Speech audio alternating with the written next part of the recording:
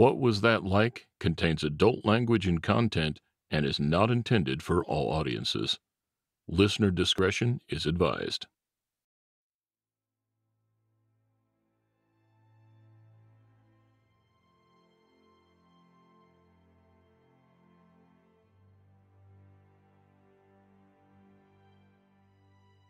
If this is your first time listening to this podcast, you need to know this is not a typical episode.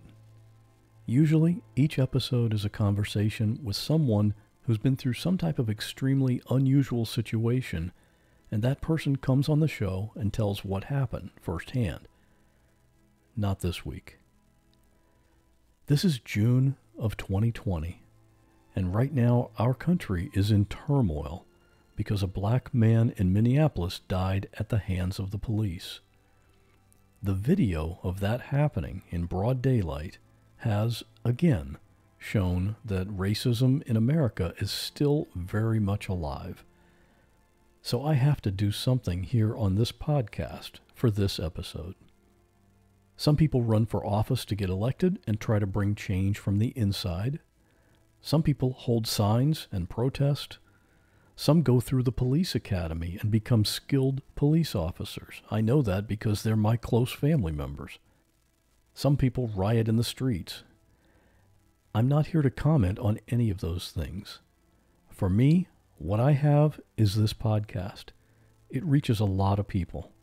So this is how I'm using it for this particular episode. When something like this happens, you see it on your TV or your computer or your phone, and you read the story, but those are just words on the screen. There's distance between you and what happened. With this episode, I want to put you at the scene. I'm going to present you with 3 true stories today. In each one of these stories, a person of color died at the hands of the police. What puts us at the scene is the phone call that was made when it happened. My hope today is that what you hear makes it more real. These are not just names in the newspaper or on the evening news. These are people, and what happened to them needs to be known. We need to be aware of this reality, and we need to find a solution to this problem, because what we've been doing so far isn't working. I'm Scott Johnson, and you're listening to What Was That Like?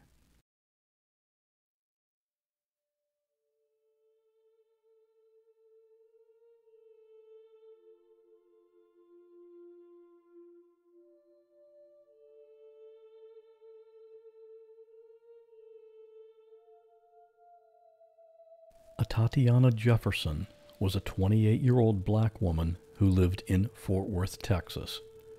She was a pre-med graduate and lived at home taking care of her mother and her 8-year-old nephew. On the morning of October 12, 2019, her neighbor, James Smith, noticed that the front door to Tatiana's house was open. He saw this at 2:30 a.m. What he didn't know was that Tatiana and her nephew were up late playing video games. So being a good neighbor, he was concerned. He made a phone call to the non-emergency number of the Fort Worth police and asked them to do a welfare check, just to make sure everything was okay. Fort Worth Police Operator M873, what's the address? I'm calling about my neighbor. Okay, what's the address? Okay. What's going on there? Well, the front doors have been open since 10 o'clock, and I haven't seen anybody moving around. It's not normal for them to have both of the doors open this time of night. Okay. You know if anyone is inside? Well, I'm not sure. Both of the cars are there. And they're in the driveway? Both the cars in the driveway, yes. Okay. Can you give me a description, like a color of the vehicles? Well, one's white and one's dark blue. The white one is a sedan or a CV?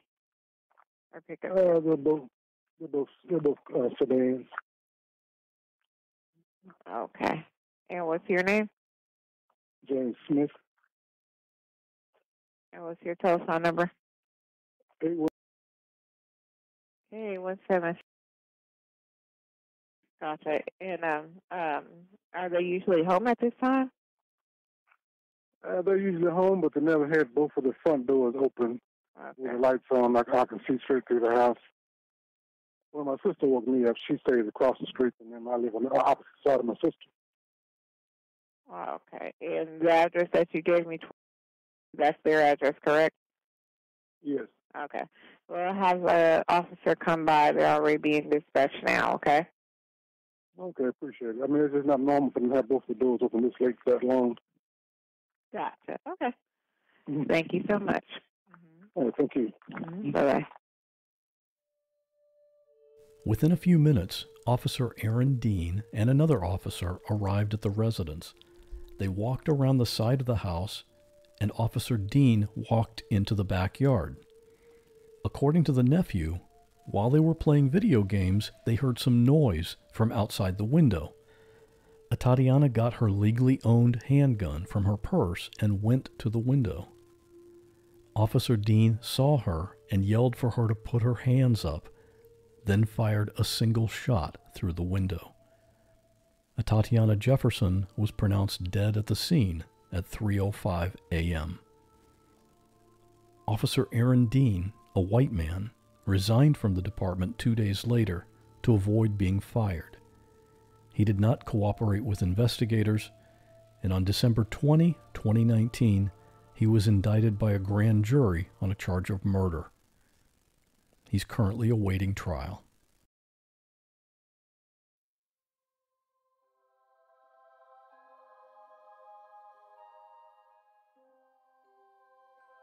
Botham Jean was a 26-year-old black man who lived in Dallas, Texas. He was an accountant. On the evening of September 6, 2018, he was at home in his fourth-floor apartment eating a bowl of ice cream. The door to his apartment was unlocked. Dallas police officer Amber Geiger lived in the same apartment building, and her apartment was directly below Mr. Jean's apartment on the third floor. At 10 p.m., after ending her 13-hour shift, she mistakenly entered his apartment, thinking it was her own. She saw Mr. Jean, thought he was a burglar, and shot him in the chest. That's when she realized her mistake and made this phone call.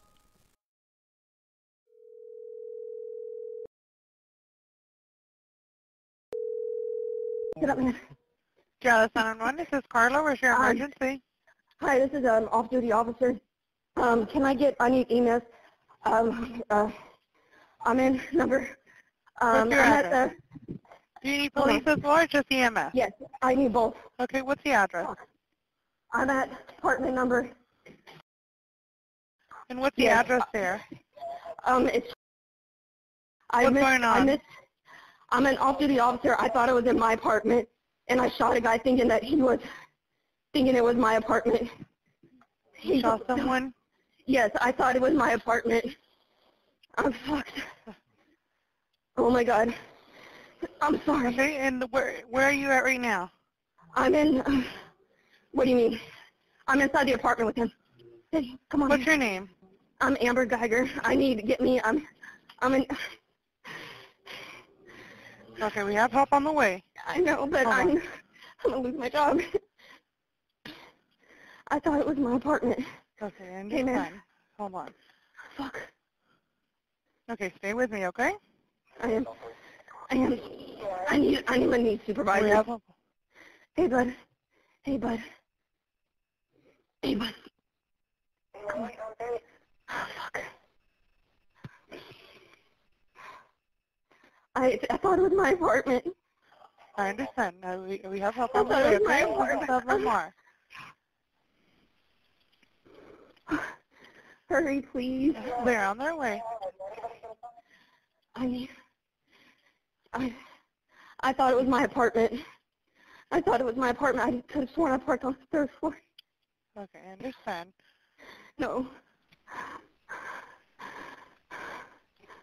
I thought it was my apartment. I thought it was my apartment. I thought it was my apartment. I thought it was my apartment. And what's the gate code there? I don't know. You don't know? Okay. I thought it was my apartment. They're trying to get in there. We have an officer there. You don't know the gate code? No. I thought it was my apartment. Okay, and what floor are you in right now? The fourth. Hey, bud, they're coming, bud. I'm sorry, man. Okay, where was he shot? He's on the top left. Okay, you're with Dallas PD, right? Yes. Oh my God, I'm done. I didn't mean to. I'm so sorry.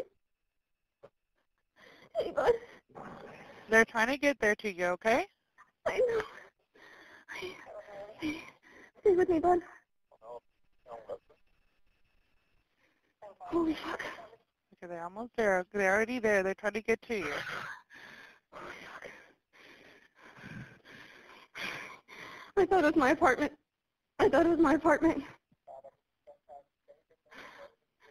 Holy fuck. I thought it was my apartment. Oh my God. Fuck. I'm so sorry.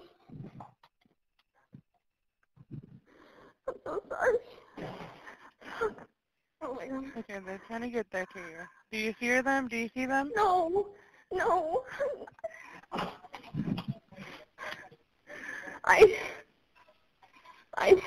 How the fuck did I touch it? How did I do this for? I'm just tired. Hurry. Over here. Okay, go ahead and talk to them. No, it's me. I'm off duty. I thought they were in my apartment. I thought this was my floor.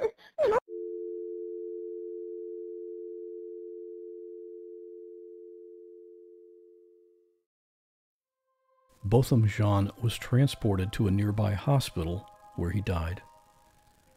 Geiger was arrested 3 days later and charged with manslaughter. That charge was later changed to murder. Her trial took place a year after the killing, and the jurors spent 6 hours deliberating the evidence. They found her guilty of murder. The next day, Geiger was sentenced to 10 years in prison. Her legal team is appealing for a new trial.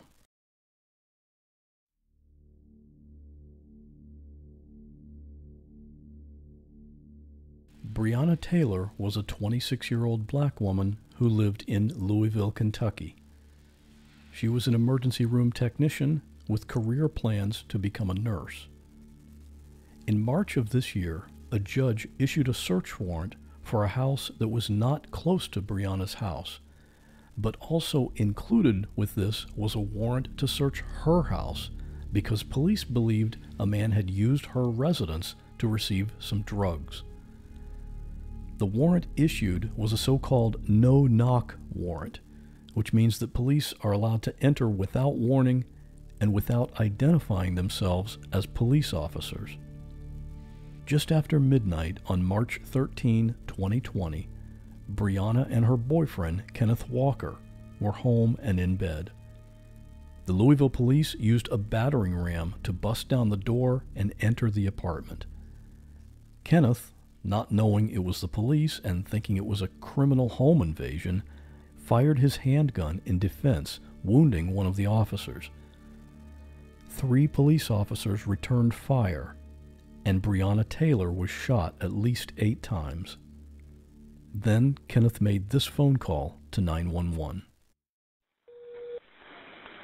911, Operator Harris, where is your emergency?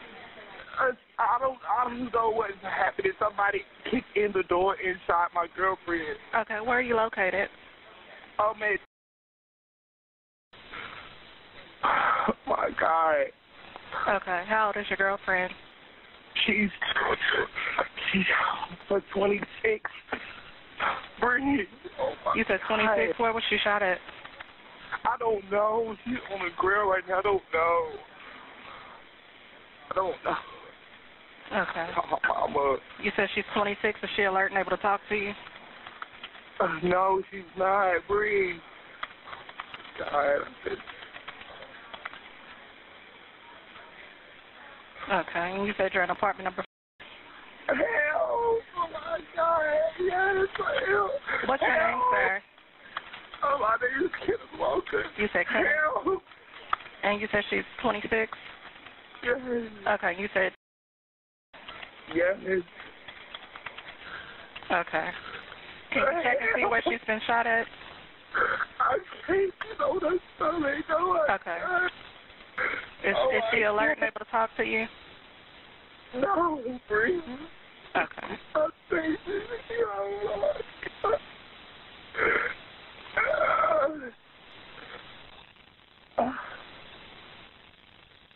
oh my God. Oh my God. Can you get her turned over on her back? I need for you to check her and see where she's shot at. Oh my God. Oh my God. I gotta go, Mama. Okay. I gotta call you back. Kenneth, can you hear me? Brianna was pronounced dead at the scene. The police were not wearing any body cameras to document what happened. No drugs were found in the apartment. Initially, Kenneth Walker was charged with first-degree assault and attempted murder of a police officer. Those charges were later dropped. The Louisville Police Department has revised its policy to now require body cameras to be worn by all sworn officers, and has changed how it carries out search warrants. The family of Breonna Taylor has filed a wrongful death lawsuit.